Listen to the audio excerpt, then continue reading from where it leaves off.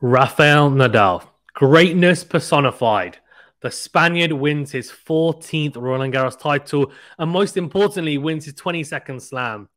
Now, before we get into it, remember to hit that like button and subscribe if you're new because we're going to break down the final between himself and Casper Ruud at the Roland Garros 2022 final. And on top of that, we're going to talk about what does this mean? What does this mean in the GOAT race? What does this mean in the GOAT debate, in the Grand Slam race? What does this mean going forward? Is Nadal going to play Wimbledon? Is Nadal going to play again? Who knows? Let's rewind first, actually, back a couple of months ago, actually, just before the French Open, so actually a month back. And let's think about going into the tournament. He was the third favourite in a lot of people's eyes, in the bookies, or whatever else you want to kind of look upon. He was the third favourite before the tournament started. And that was because he'd had time out with a broken rib or cracked rib, and his foot was playing up. It really was, in Rome as well. And it was interesting to see. He didn't play Rome, even. He played a bit of the clay court swing, didn't play particularly well. He was moaning or complaining about the foot even, and rightfully so, because it's been an issue that's plagued him quite a lot recently. Now, going into the tournament, you're thinking, oh no, what's going to happen? And he comes through the first couple of rounds and you're thinking, okay, he's looked okay, but not great. But then he comes out and says, look, my doctor's with me and there's things he can do, I think alluding to cortisone injections of the foot. And he just says, I'm going to take them and play for the pain. And hopefully it'll help and I'll be able to play pain-free, even though it's not the ideal situation. It's not a long-term solution. He then has to be in the top half of the draw with Novak Djokovic, Carlos Alcaraz, Alexander Zverev, Felix Auger-Aliassime. And he plays 3 out of the 4 of those players. He plays Felix and plays in a 5-set thriller, comes through it. Plays Djokovic and beats him in 4 sets. Then has to play Zverev. Unfortunately, Zverev gets injured, but he was a set up, and then we go into a tiebreak in the second set. And then he plays Casper Ruud in the final. Probably his easiest match of them all. And he does it in straight sets and bagels him in the 3rd set. It was a great performance. We'll break that down. Before we do, I want to talk about what this means in the scope of tennis, ATP tennis, and, men's tennis. A 22nd slam.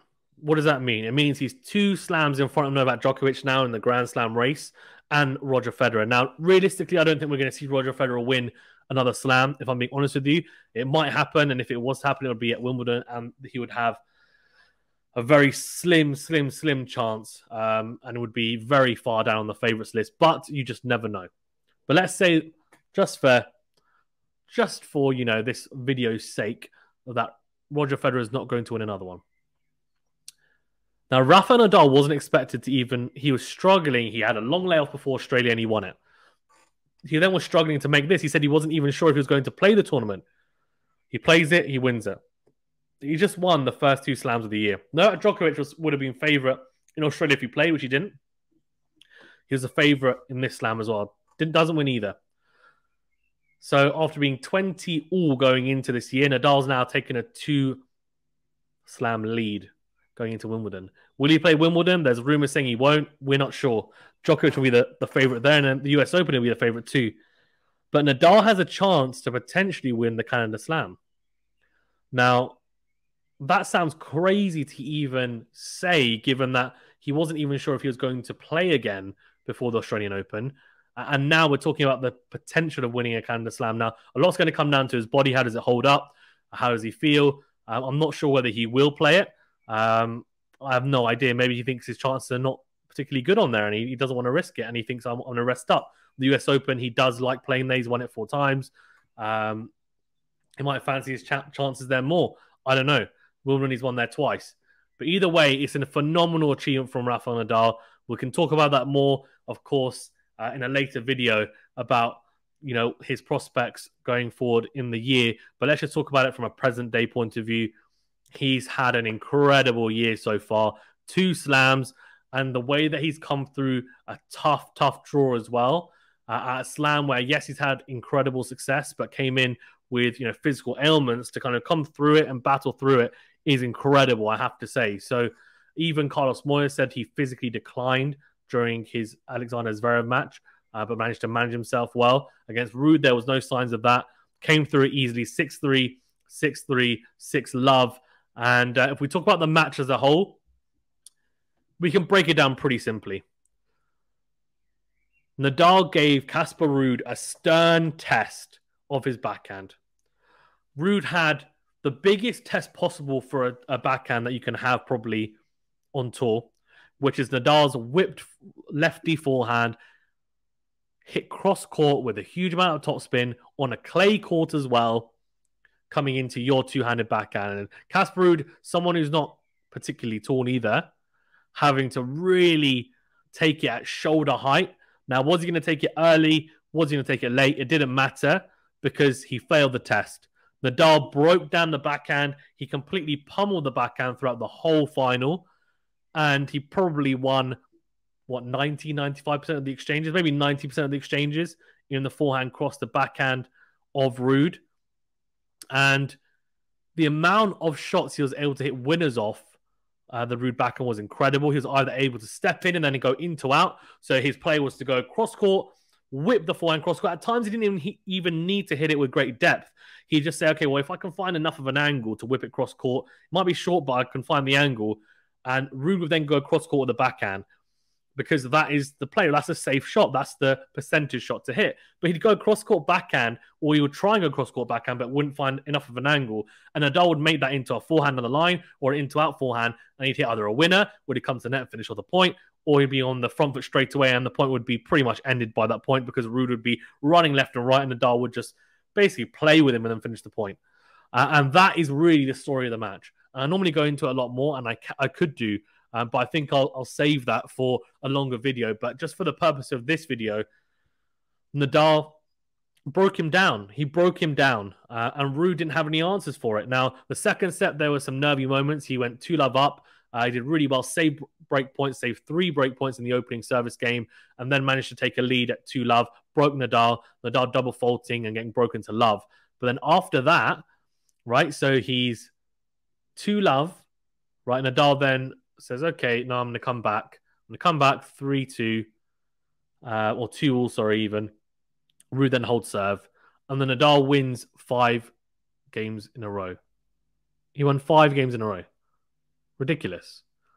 In fact, didn't win 5 games in a row. He won 12 games in a row because he won the second set 6-3, then won the third set 6-love. So it was complete domination from 3-2 in that second set, and Nadal didn't drop a game. And it was just a question of him suddenly upping the ante a little bit. And he did exactly the same in the end of the first set, and that's why these guys, that's why he will go down. And I think currently, if I'm being honest with you, he is the current GOAT. If we're talking about it from a GOAT, I don't really like to talk about it, but if we're talking about it, then I'll talk about it. He's the current GOAT. But that's not to say he will end up as the GOAT when they all end their careers. But if we're talking about it from a status point of view, currently he holds that status for me because of the slams. He does.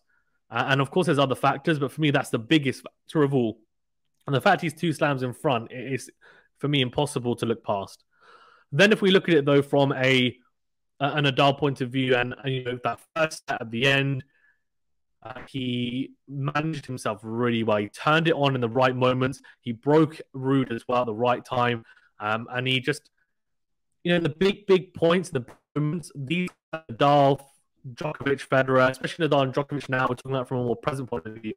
These guys find a way against these other players to maybe not necessarily play the best tennis, but play well enough and up their level in the crunch moments and then break. They can sniff it as well. Like Nadal can sniff when he's about to break.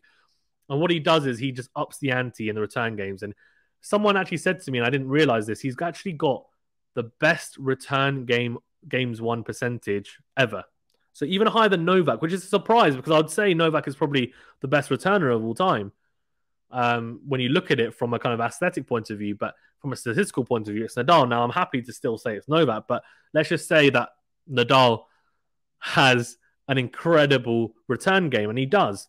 And we've known that for a long time, but we just didn't know that it was the best or best statistically anyway. So that's a really impressive stat as well to behold. I have to say, he shows it at times. Second serve as well, he was stepping up a bit further, and he wasn't on the baseline like he was at Australia, but he was second serve a bit. Against Ruud, though, or for Ruud, Ruud was so far back on the first and second serve returns. On the second serve return, he shouldn't have been. I'm not sure why he was so far back. He really, I think, let himself start from such a defensive position. I know a lot of the time he's trying to just hit back deep